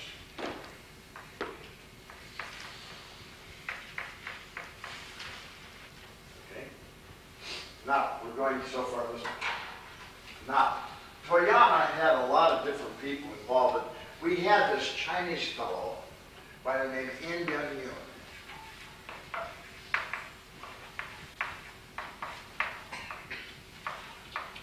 That's a Korean star. Y-U-N-Y-O in the same word. And Yun Byung had trained in Shanghai and Manchuria. Actually, he had gone to Manchuria as a really young boy, and he tried to learn, and they wouldn't teach him. So he swept the walk of the guy a whole lot, and shoved his walk, and finally the guy agreed to teach him. When he came later on to the university where Toyama was teaching, then he, the story goes that he came to Toyama and wanted to learn. And so Toyama looked at him, and they looked at his technique. And Toyama said, well, I can't teach you anything. You know everything already, but I'd like to learn what you're doing. Because Toyama was a aficionado of the Chinese arts. And he says, okay, I'll teach you what I'm doing. Toyama said, I'll teach you what I'm doing. So Toyama then promoted him. At that time, Toyama was, because I understand it, and he disagrees, so don't worry about what he says about this. But I understand Toyama was in the area of the 5th Dan in that degree. So at that time, he promoted Mr. Yu to 1 grade under his, which was 4th Dan. Now, from this Toyama, also in the United States, comes Kwanmukan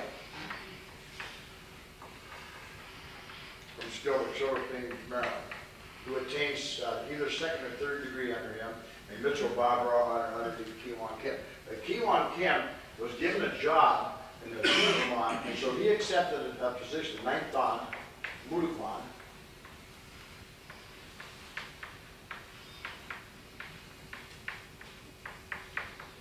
Tong Sudo.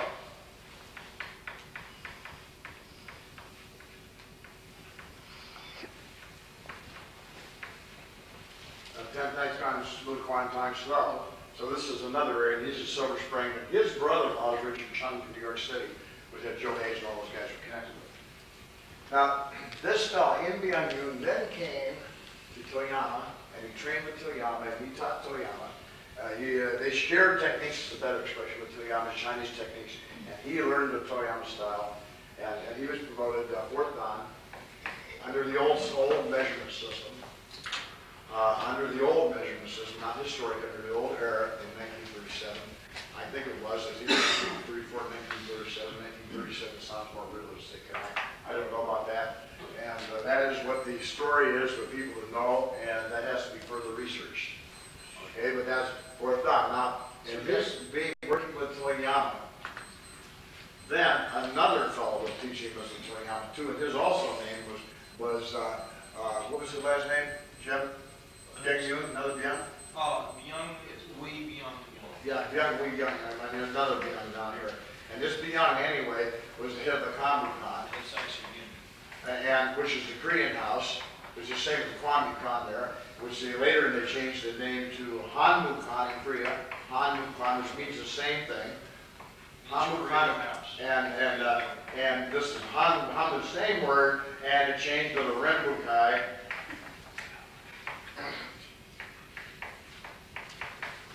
And the Ron Marchini and Hayashi Renbukai. This went over and was picked up finally by a guy named Yoon. And this Yoon that picked it up got his 4th degree at the same time Mr. Parker found the Jidakwan. And when the Jidakwan was founded at that time, it came under, again, a transfer of Mabuni. The head of the story. Kind of really complicated matrix. But Toyama up here, both of these guys, both Youngs went back to Korea. One being in the Jidakwan, and the other founding the what they call Kwanmukan.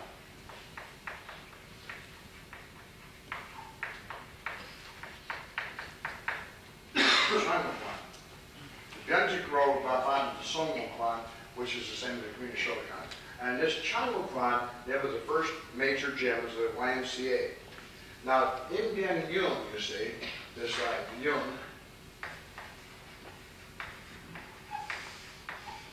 was a Korean guy.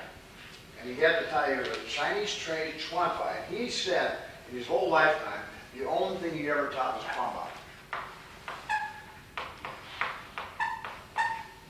That's Kwamba, actually, the way you pronounce that. And it's the same term, the term for the old era term, the historic term. This is going back to 1080, the historic term for Kara or for Chuanfa, which is exactly the same word. Chuanfa. And see, Tai Chi is Chuanfa. Okay? This is where this goes back. So this In Byung-yoon himself is the important guy that leads it. Now, Im Young-yoon founded the Kwanmukan, and he founded it as a Shihan of the Toyama Shudokan. He was a Shihan in Korea of the Shudokan, the gym at the YMCA. And that's verifiable. We verified it. Is that correct? It's in Toyama's book. Yes, in Toyama's book. Now, Im Young-yoon, over here, this Kwanmukan, had 3 students of note. One was Nam-suk Lee.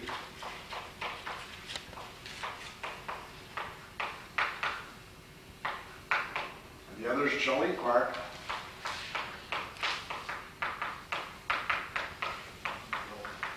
Whose son, by the way, is in the United States, and he's a major representative of snowboarding. And he's a real big monkey of snowboarding. And you see him on the Olympics. If you see him there, his name is Raymond Park. He does all that stuff, and he's one of the really heavy snowboarders. And third is Mr. Hong. I have a 7th dan from Mr. Hong. I have a 10th dan from over here. And I have a 7th dan from Mr. Hong. And I have actually 4th dan from here. But I have I have a 9th dan from here, a 7th dan from him, 9th dan from here. And the reason I only have a 7th dan here is because I never met him. And he's giving me a courtesy grade. Because he's the one, Mr. Park, we used to always do the same exercise. They all do relationships every day. Every time they meet, they do those relationships all the time, every time. Now, Nam-suk Lee, when Mr. Im Young-yoon disappeared after the Second World War, Nam-suk Lee took over the gym. And Charlie Park was junior to him, and Mr. Park achieved his 4th degree in 1951. And he was the 4th dan, and he was junior to him, but he continued practicing, and he did not. And so Mr. Charlie Park arrived at a senior position. Mr. Park was a major in the Military Institute, and everybody that came through, including Juri and Henry Cho, were white belts in his class.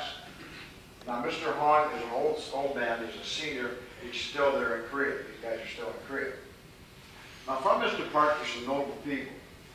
One is the Chosun Do, and this is by Kim Soo, he calls himself, but his name is Kim Pyong Soo. And Kim Pyong Soo was Il-ju Kim's teacher for years and years. And when they first got the Taekwondo, they named it Taekwondo. We were originally Taekwondo.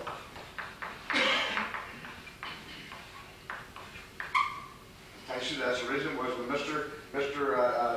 Kim got the first patch for the Taekwondo. We heard it was Taekwondo. We decided to use the word Taekwondo. We had to send the patch to Korea, to Kim Pyong Soo, before we were allowed to wear the patch. And before any certificates were issued here, Kim Pyong Soo came to Akron from Vietnam and approved for the patches. So I've known this guy since for moons. He's very, very good. He's on the web, and he's a very close group, but he's excellent. The other person that's very important from this same group, from Mr. Park, is Con Reed.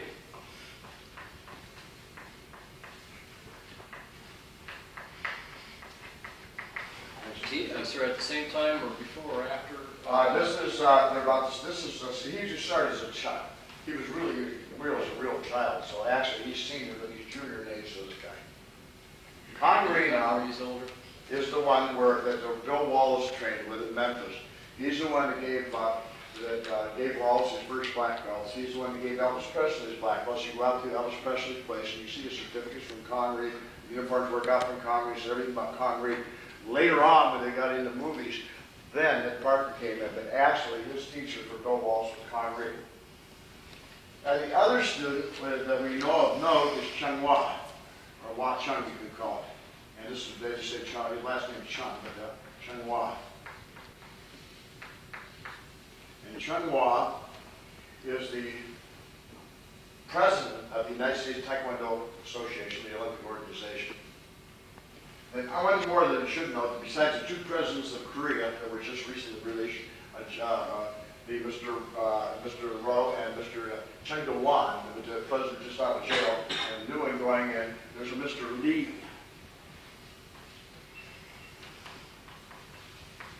who surprisingly enough, and I was on the flying with the Olympic Committee from Acapulco to Mexico City, to have dinner with the President of Mexico, and I was sitting beside Mr. Lee.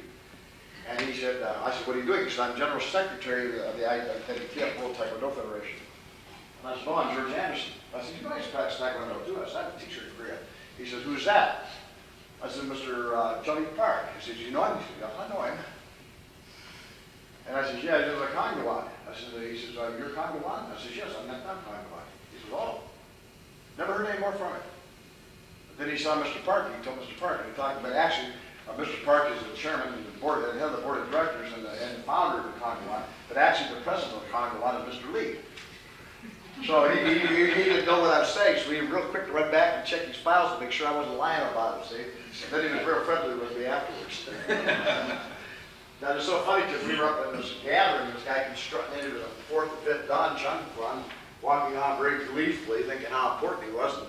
And then I had to go over to see John, explain John was a senior in Chungwan also. He just, like I stuck him with a needle, he deflated immediately. But anyway, Mr. Lee is the General Secretary of the WTF. Now, from this mess comes this connection, and the Chuanfa comes the Hualeng Tai Chi and Hong Kong Dragon.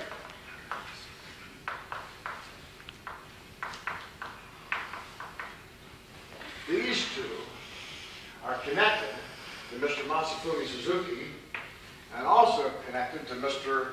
Namsuk Lee, like this. And so we're connected here. These are two connected from here, and this is handled through really Jim DeSalle, but they're still connected to these two links.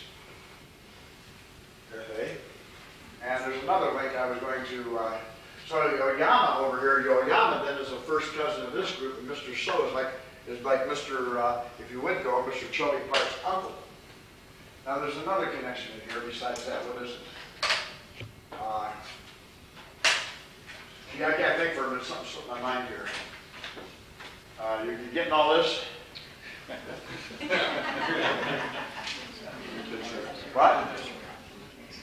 This Chuanfa, so we rightfully do the Chuanfa, we're right in line with the Chuanfa. Oh yes, and then from this, these guys are the foremost experts of what they call, not Kuksol, well they are with the Kuksol one, or with the Keto Federation, which it directly goes in, but we have the Robukai,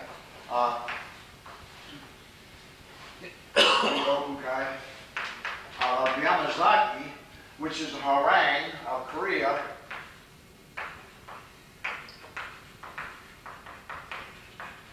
which is connected again. The Harang of Korea and Robukai are exactly the same thing, and they're connected to Mr. Yim Byung Yo.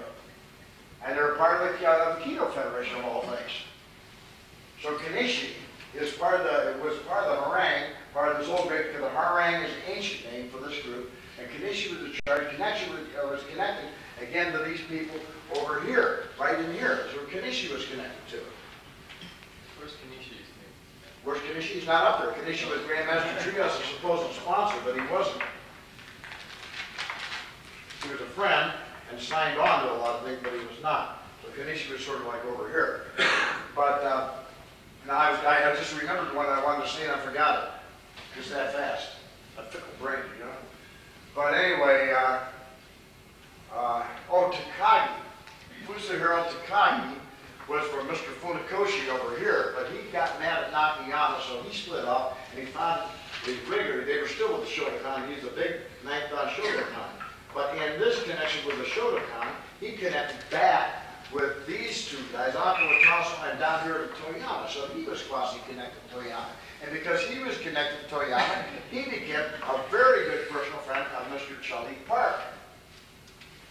You see, and they stayed together in Korea. So Toyama's part of that. Now the other guy that enters is Saka, the head of the Shorinji-ryu Kempo. And the Shorinji-ryu Kempo is up here. Shorinji-ryu Kempo, and he was here. Rukempo is connected to this group over here, back this way, and back this way, and back over here, unbelievably. Now all these guys live in a real short area. See, and there's a really kind of connection. So this is our history. This is your history. Everybody's connected to everybody just about. There's no accident that I became the head of the Seibukan from Japan. There's no action on the head of the Central Taekwondo, which is now a sub-kwan, the Chung Kwan. I have ninth dan with both of these major guys, which nobody has. I have a 10th dan here, 9th dan here, 8th dan here. From all they're interconnected because all the young will say, yeah, I approve. Okay, let's issue this guy grade. And he said, what does he do? Well, he does what we do. Okay, fine. And this is the way the thing works. Now, these guys are about ready to die.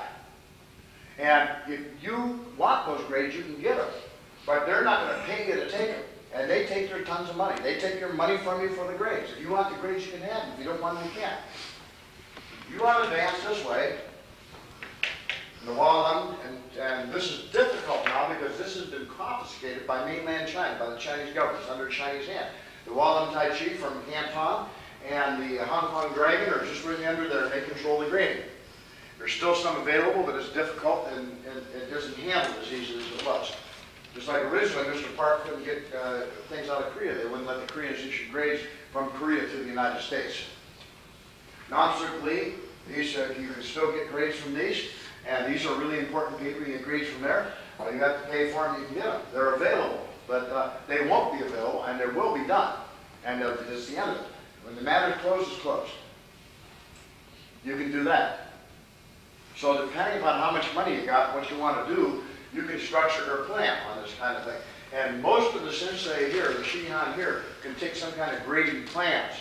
Like, you know, Uju Kim charges $1,000 for a black belt these days. And actually, that sounds like a lot of money, but remember, 20 years ago, that was $100.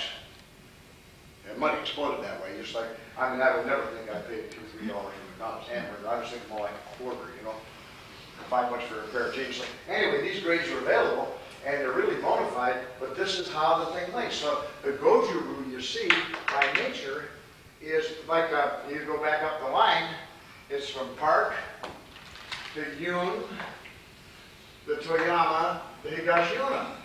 Just like that. That's not very far. Could you say that again, sir? Yes, you go from Park, right, to Indian Yun, the Toyama, Higashiyama. These two are first cousins. These two are second cousins. These two are third cousins. Well, actually, that's not true. That's not true.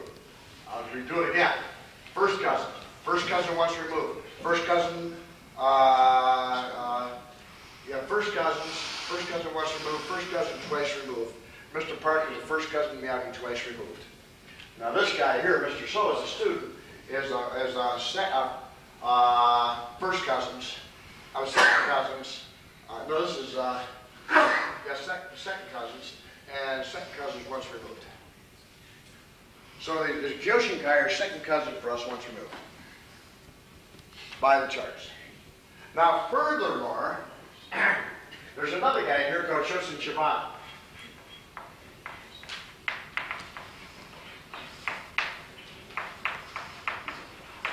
Now, Uncle Utoso was also a TED. These two guys are also a teacher of Funakoshi. So Toyama and Funakoshi were first cousins.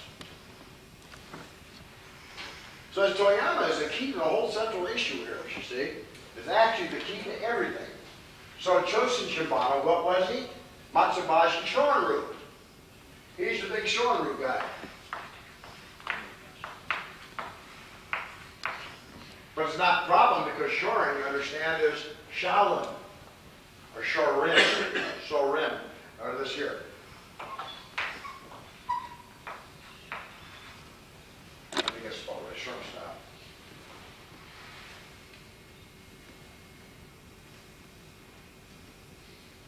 Now, obviously, I know this. The person you just brought up there, can you spell that name for me, sir? The one you just talked about being from Shorin? Chosen. Chosen Chibana. Okay. CH. Kobayashi. What? Yeah, Kobayashi Shorin. I made a mistake. Kobayashi Shorin.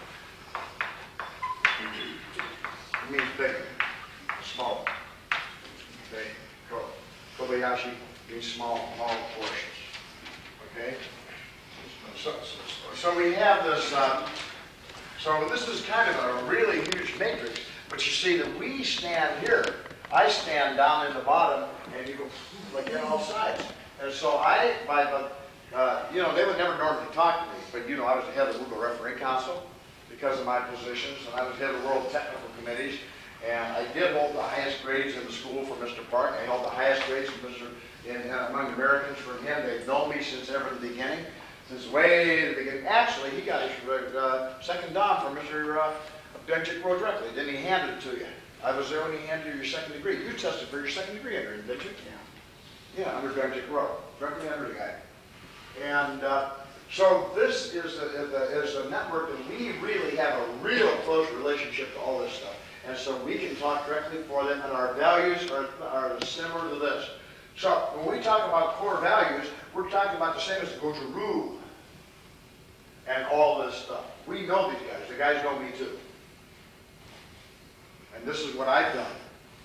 I put this together with these relationships, and I presented the face well. So all these people trust me to take care of their job, just like I trust my she hands to take care of the job. Bring your students.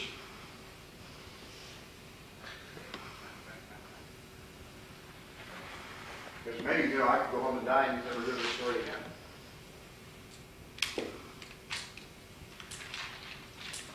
And like Ellis is an Ellis, aren't you, Jeff? Sir? But how do you know? 5 generations back, there was 64th Ellis. What's the other 64 3 pieces? You're like a peel on an apple, you call yourself an apple. Right, sir. See, so you need to know that other thing. So we have our little apple peel, and this is the apple right here. The whole thing. This is where we come from. This is who we are. This is who you are. And where your style comes from, your techniques. Now, the fact is, do I know what I'm talking about when I'm teaching techniques? Am I really teaching it? Yes, sir. These guys come and watch me. They come and sit on top of me and look at the technique. You see?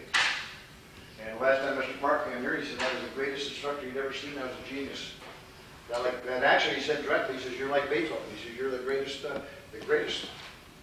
And I thought to tell me more. I really liked that, but of course he said so in front of all the students. And when Mr. Parker, I can't, Ellis jumped about 4 foot in the air, man. He took off like a bird, man. He went, whoosh, straight up in the air. Remember? Because he always liked to fight, see? He was a fighter. His technique is superb, really hard to get along with, and he does like money.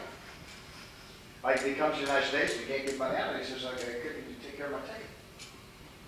I never paid him for anything, and he gave me everything I ever wanted before he ever gave me. But he asked me for $5,000, I sent it to him.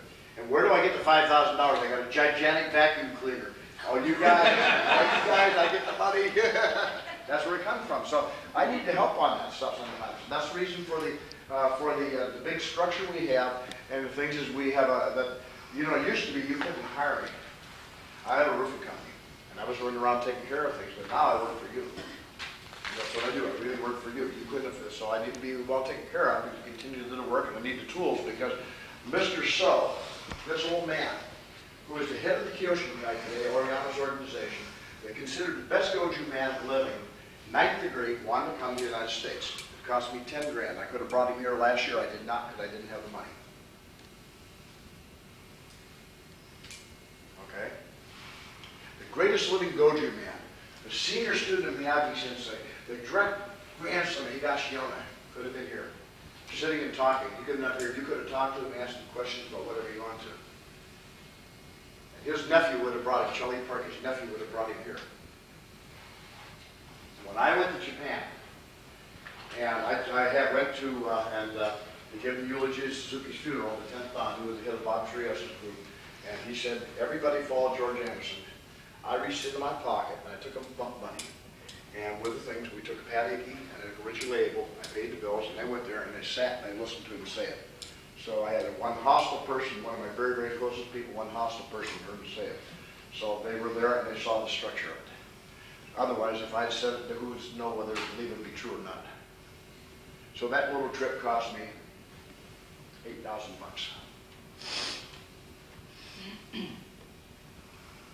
So that's where your money goes. And when you start seeing this, you say, boy, what a thing we got. Nobody else has this. And, you know, it's a sort of tough luck, that's all. And anyway, we've done really well. Our success is phenomenal. And we have a good thing, and everybody, they manage to do it, and we don't want to do any drastic things to disturb our ability. But all these people know us, And this is exactly the chart.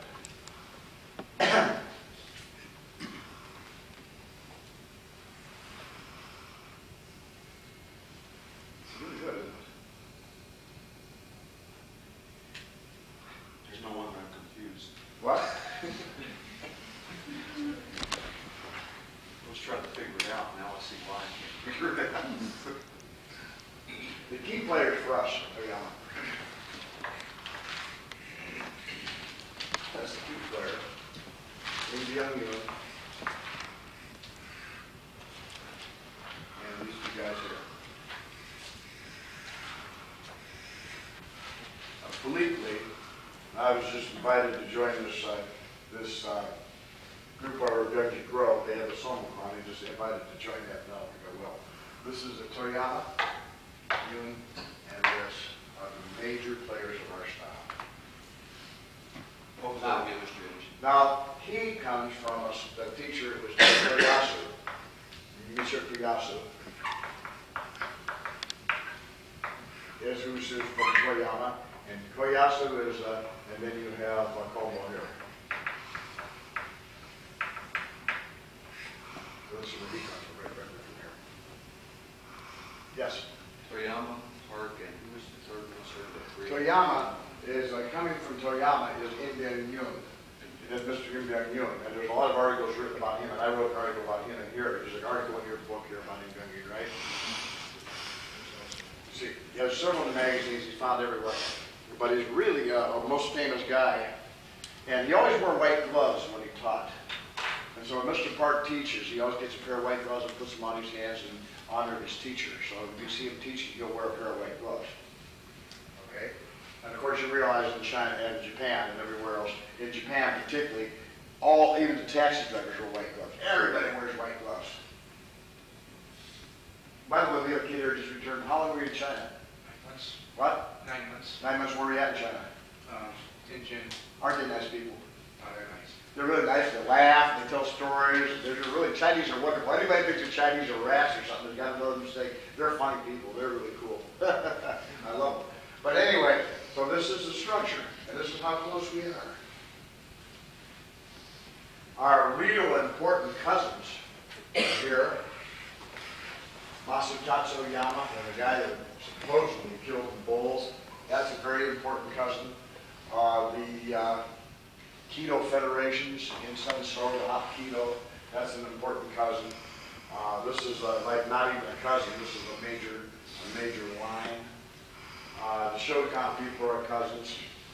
These are really kind of a very, very interesting. King on Kim is like an uncle to me, actually. You guys all knew Kim on Kim. Pat knew Kim on Kim. Pat? Yes, sir. You knew Kim on Kim, didn't you? Yes, sir. You tell them what they said last time Kim on Kim came in. What did he say about karate? Come from the airport, didn't he tell you that next time if you do it again, he'd do karate instead of taekwondo? Yes, that's right. Well, say what you said. Oh, I know, this was a while back. Yeah. No, he said that he would do karate is more fun, so I forget how he phrased it. Yeah. But he said that he would rather do karate than taekwondo. Yeah, that's what Kim on Kim said. Kim on Kim is the big grandfather of all the taekwondo in the country. So we have to really be proud of this. You can brag about this all you want to because nobody else can have it. This is luck of the draw. I could have been anybody, just luck of the draw over here. Yes?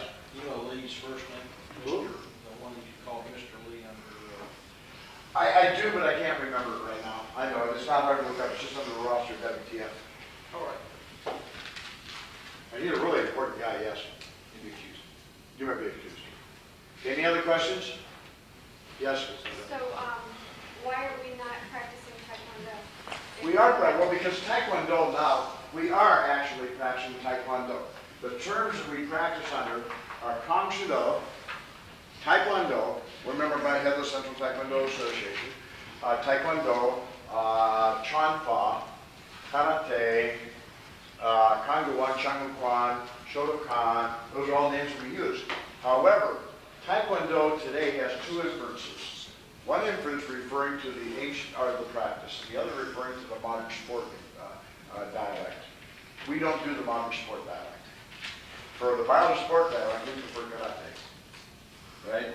And so is that why we practice karate instead Now, wait a minute now. I said Taekwondo is a big term defining Korean karate. Taekwondo, Kwanmukan. Taekwondo is identical. Okay, let me go back here.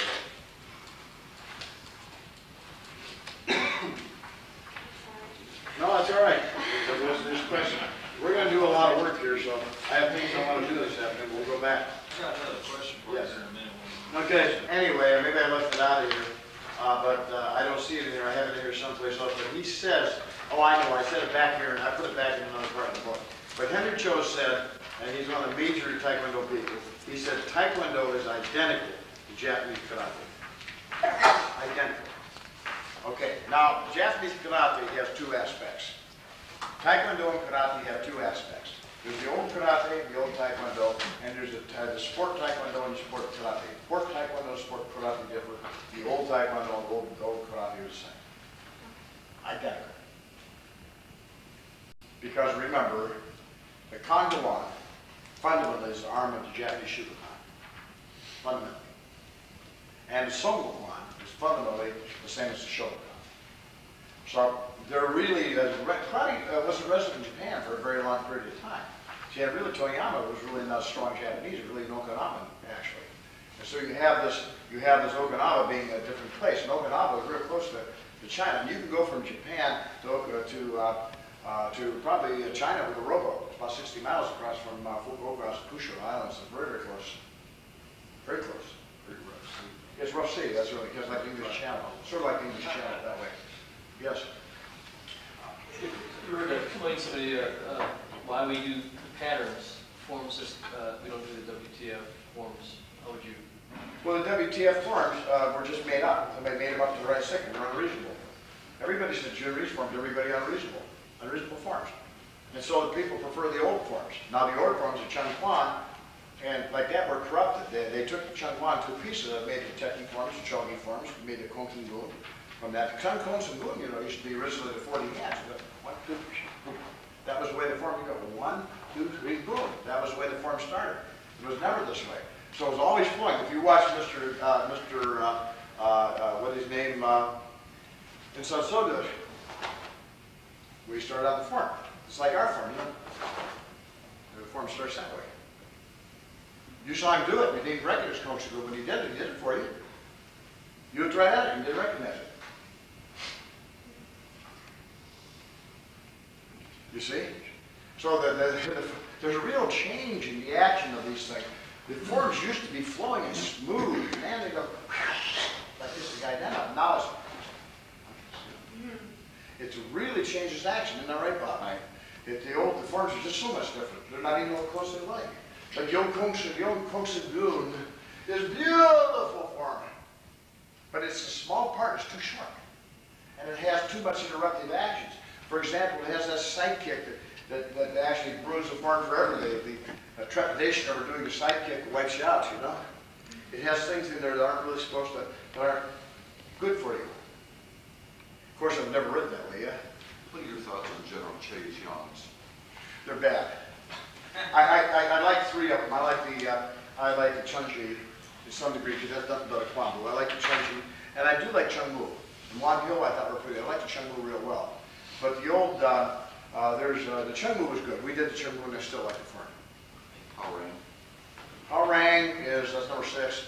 It's sort of number 6, isn't it? 8. Number 8, yes, in there. It's sort of, it's not bad form. It's okay. But I learned those directly from General Che. And when I learned them, he was sort of making them up on the spot. And Henry Cho and all the people at Big Dinner at Henry Cho's house, and they're all talking, I couldn't stand the forms because they said the forms were different languages. They weren't the same context. The forms all were in context, and I believe that to be true. Chungmu, of course, is a takeoff from General Chungmu, who was a Korean general. They'd done a form for him a long time ago. Yes. I got a question back here. Would you consider Kim Soo, the founder of China, one of the students of Chowing Park? Yes. Would he be considered one of the senior students of Chowing Park? He considered one of the senior students, but remember, when you talk about senior student, he was a lot of people dispute the seniority because his student being senior comes to the fact that he started when he was 6 years old or something like that. So see, a lot of the other guys started when they're much older, but so they got a senior. So Pat started maybe 2 years later than the guy that started when he was 5 years old. I was Pat senior, even though he started later. Is that kind of thing. Charan Rui, he's a member of the JKF, and he's a real good personal friend of McCombie's. He's a superb karate guy. He's just absolutely excellent. I don't agree with him on everything, but he's absolutely excellent. Just absolutely excellent. You've seen him do karate too, haven't you, back in the years? That's not a big issue. What? May I make a sir? Yes, you may. Yeah, I know you cops got to go. There's a police thing here. Just a little. Yes, all this way. Yes. So now, before Changmu, the reverse point, the left reverse point. Yeah, that because General Chung Yu died before he could prove loyalty to the emperor, and therefore he ends up with left-hand punch. The right-hand punch could not be placed because he died too soon. That's a philosophical judgment. Yes. You know, we're talking about the Korean form Chung Mu, so I don't know if you guys know or not. This is, Yes? I had a guy come in here last week even, brothers of Black Belt, Kyokushinkai. Yeah. Came in and watched classes and asked me if that was a style I practice. Is that what? He came in and watched classes and asked us if that was. You got Kyoshinkai. Yeah, because we do a lot of things like Kyoshinkai. See, And he's when he putting saw- off for Kyoshinkai, what? What he saw was the Kwanmukan. Yeah. Yeah, so we're so close because we're bound in. That's why immediately, when no matter what I saw Caldwell, I says, you know, I says, well, how do you do some lucky? He says, look, I said, oh man. I says, what? I said, what you do, Creed and Stylus? And he said, no, I'm with the Shuri. And after a bunch of names, what's the Shuri? My name is Toyama. He said, my God, you're a cousin. No wonder I can recognize your style. I agree. And he says, well. Then he started talking to this Garth with a wonderful voice. Anyway, then he started asking me, and before long he said, boy, he never had any trouble at all because we're the same.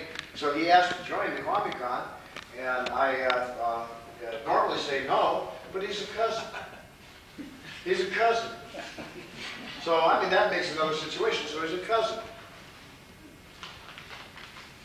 So, I mean, from the same place. So, you know, cousins are always welcome. As long as they're really cousins. You might say he's a cousin. But so that's it. Okay, you understand the points here, huh? There's no more questions needed on this. So let's take a 30-second break. We'll start again on this, and we'll go on the testing methods right on the floor. Before we do anything else, we're going to head to the floor, and we're going to repeat 10 times Kwan Mu 4. Kwan Mu 4. It's a Kwan Mu 4. Fourth one. It's not hard. You don't have to worry about disturbing your neck. The fourth one we're going to do over and over and over. You got it. This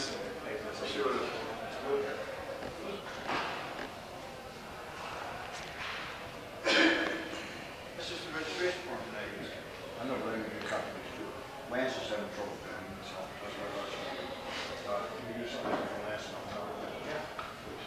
That's why I thought we could do something like that.